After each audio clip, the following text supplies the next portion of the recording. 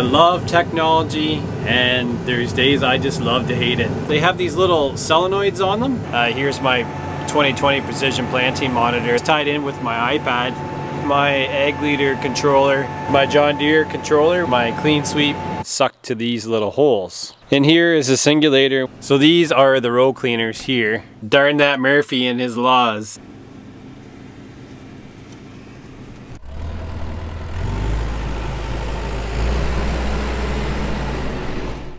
Good morning. It is Sunday morning, and I'm actually going to go try to spray a little bit of corn quick.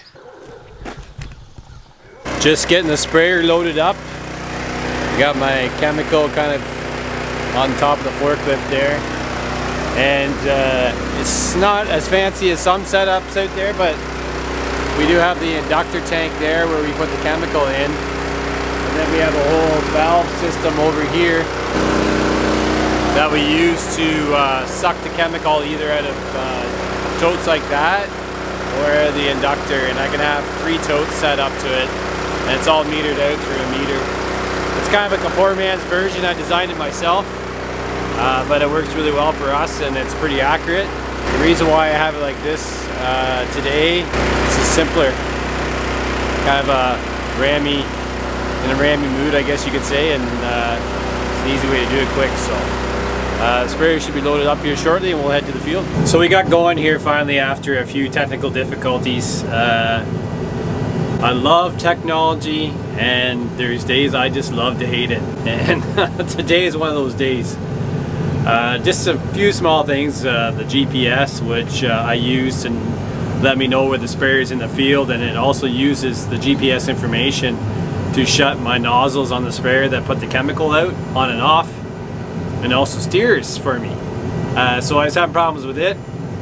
My iPad still isn't working. I can show you that here shortly. And then I had a nozzle that wouldn't work.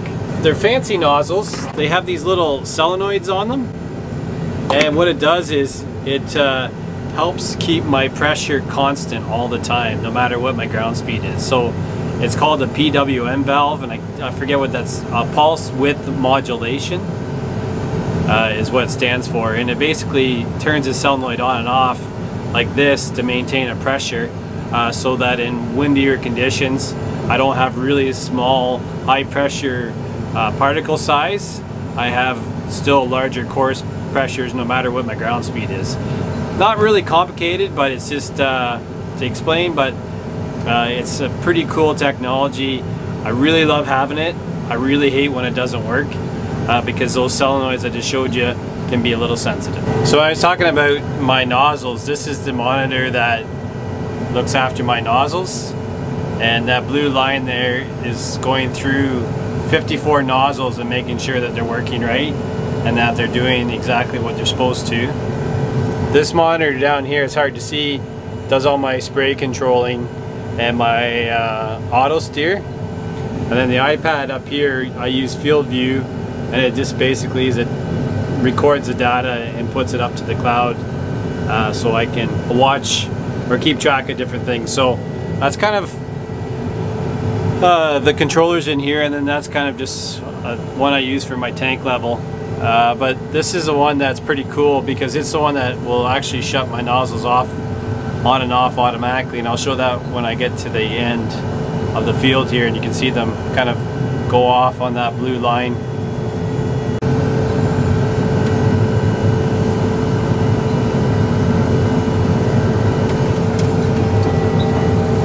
So that's it.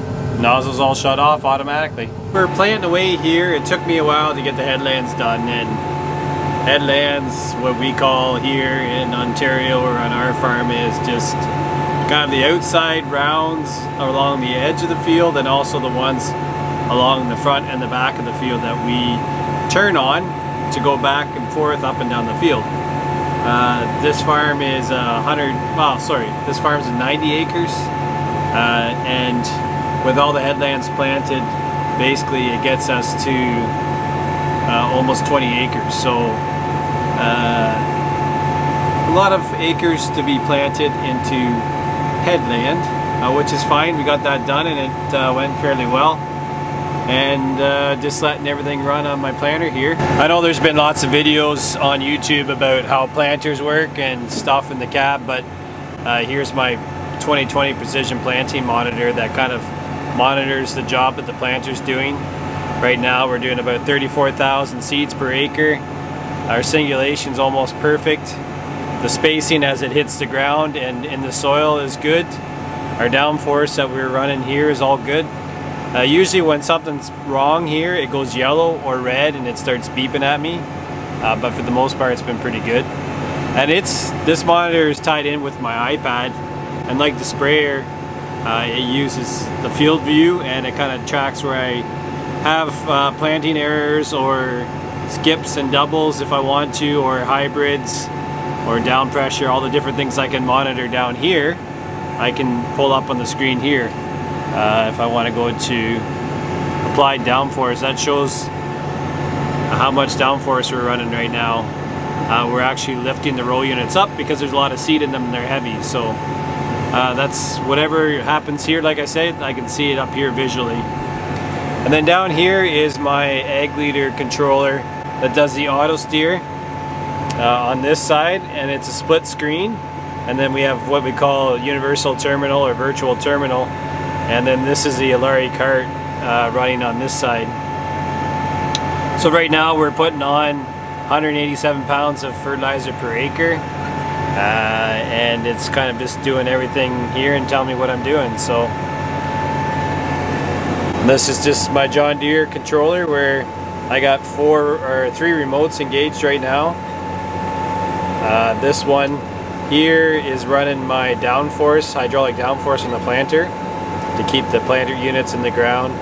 This one here is running my Alari cart and the metering rolls on the fertilizer. And this one's running my vacuum fan on the back of the planter to suck the seed to the discs that we use to plant the seed. And then this is just a scale head here that tells me how many pounds I have in the Alari. So right now we got about 11,000 pounds. And that's my clean sweep for running my row cleaners in front of the planter units.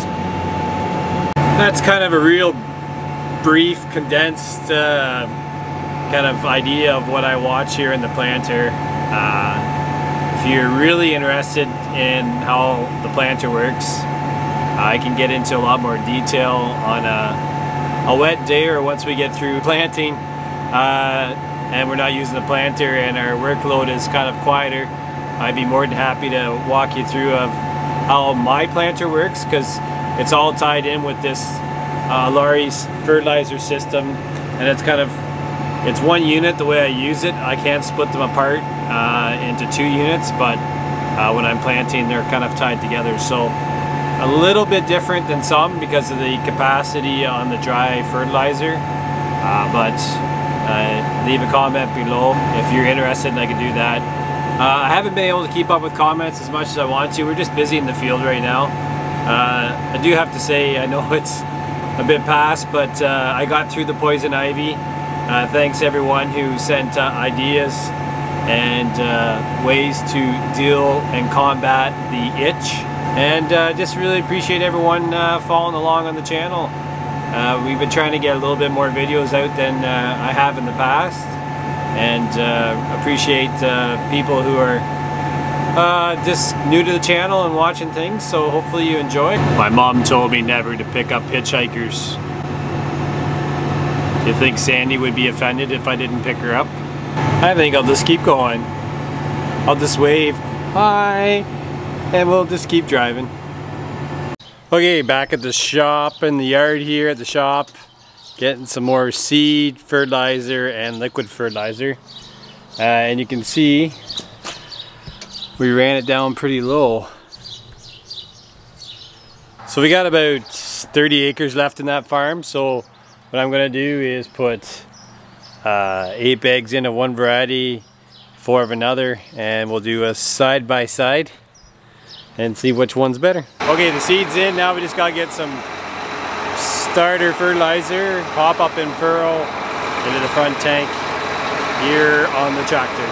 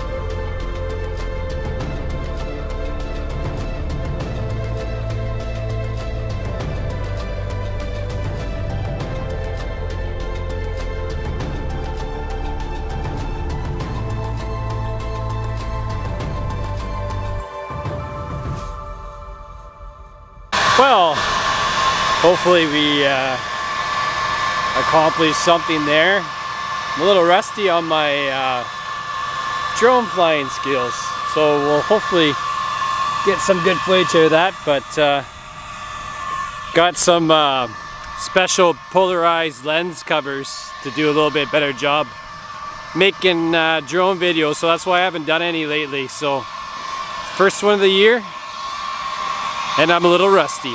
Got 3 more passes left here in this field, and we got 80, well, I guess 90 acres planted today, which is a pretty good day.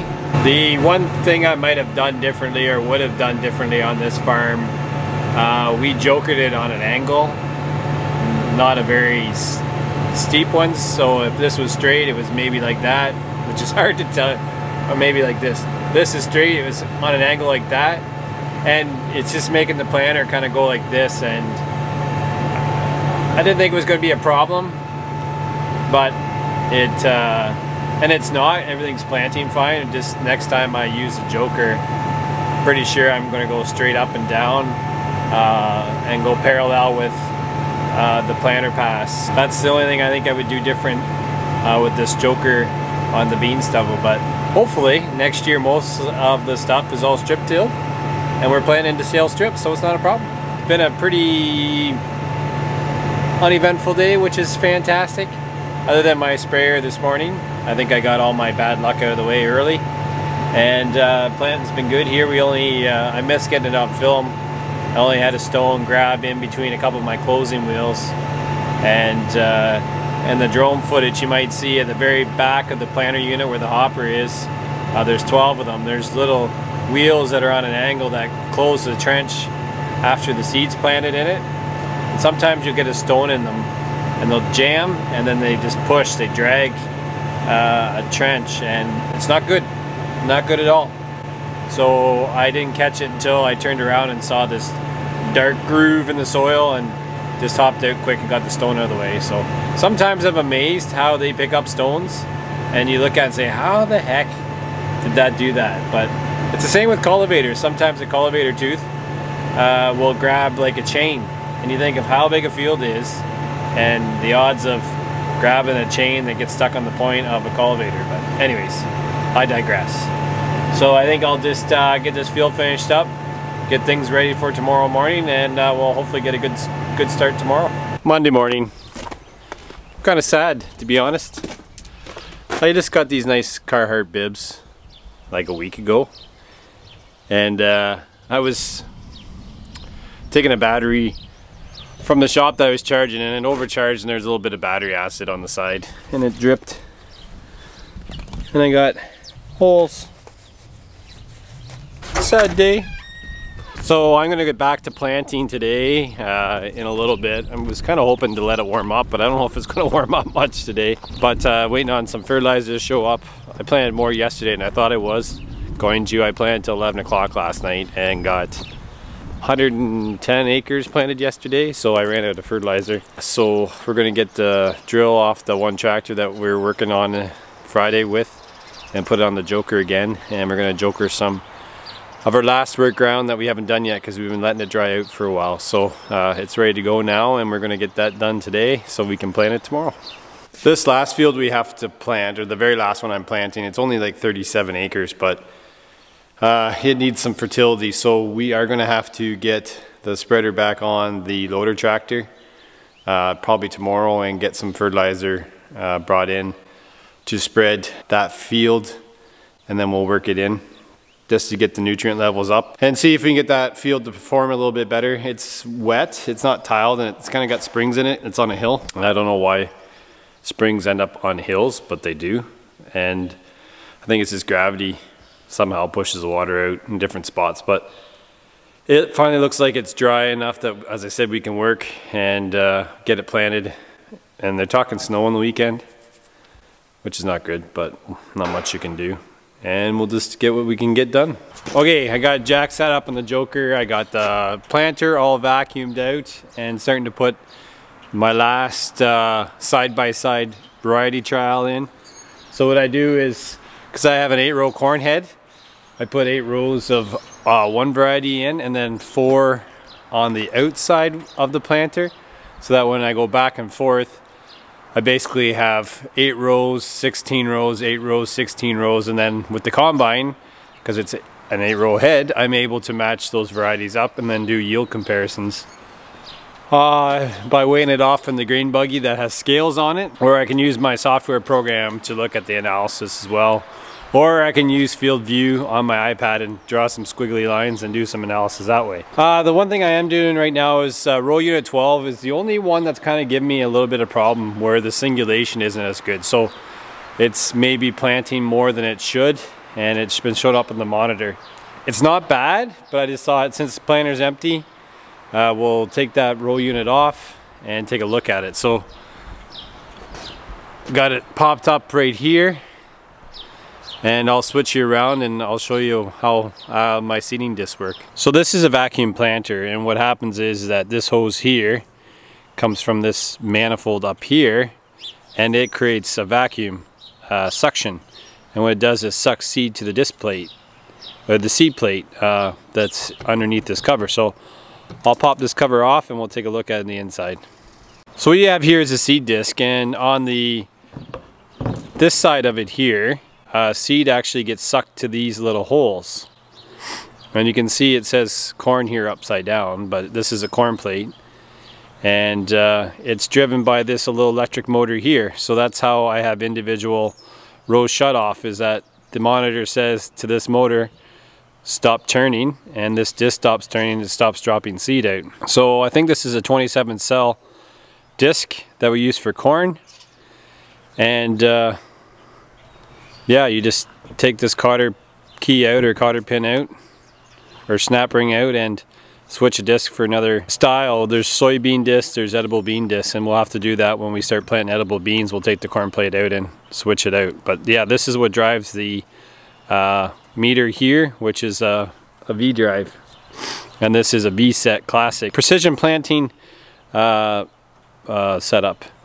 In here is a singulator, and what this does is that it's supposed to knock off anytime that this disc has 2 seeds on it, or maybe 3 seeds. It goes through this little mechanism here and it knocks the doubles off, and so it only leaves a single seed on this disc, and that's how we get good singulation. So I'm just kind of looking at everything here to make sure it looks good, and I can't see any problems. Sometimes these might get jammed up, but it looks like it's good, and the seed disc looks good. So I think we'll just put it back together and keep an eye on it. One thing that we always try to do is keep our units on the same row unit. So how that works with the planter is row 1 is way down at the far end on the left if you're standing behind it, and row 12 is the farthest one on the right standing behind it. So what we actually do is even hoppers. We mark the hopper, we mark the drive, and that way we can keep everything kind of in order so that there's consistency year in and year out, that if we have a problem, we can isolate it a lot better, because we know that we've always put the same meter and the same hopper on the proper row, and that's just how we like to do it anyways. So that's a quick look at how my meter works on my planter, and I'll finish putting the last variety in here. I got 4 bags to put in, and the planter's ready to go. One last thing I gotta do before I hit the field is my closing wheels. So these are the things that close the trench. These little Dawn wheels tend to grab some stones. So I'm just gonna go through here and knock a